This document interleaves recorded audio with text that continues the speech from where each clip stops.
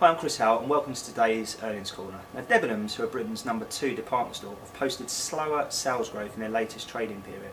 The 200-year-old firm have blamed poor weather, dire economic conditions on their poor sales growth.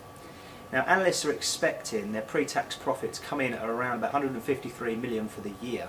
This is a figure that Debenhams are quite comfortable with, as they feel it reflects strongly on their focus on margins, costs and their stocks.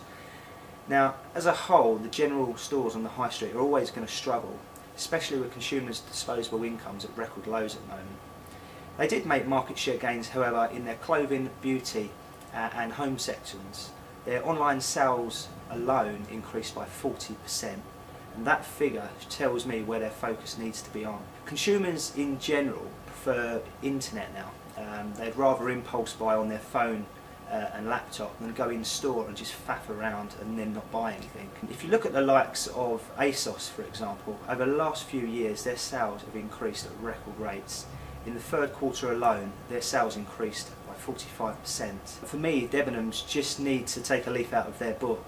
When you go on Debenhams' website, it's outdated and quite frankly it's rubbish. If they put a bit more focus on that, their sales could increase greatly. Then you look to their stores. Now, from the outside going in, they look fantastic. The first thing that hits you is the health and beauty section, and then after that it pretty much starts to go downhill. You go around the corner and then it starts getting dull and dreary, and you have all the Blue Cross sale signs everywhere. And from a consumer's point of view, it just looks naff, really.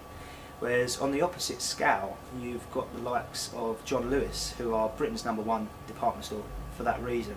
It's a bit more trendy in there, and that's what consumers in general are looking for.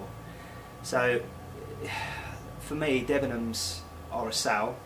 I think unless they pull their finger out and update some of their stores and their website, their 200-year reign on the high street could end up like Woolworths. Thanks for listening.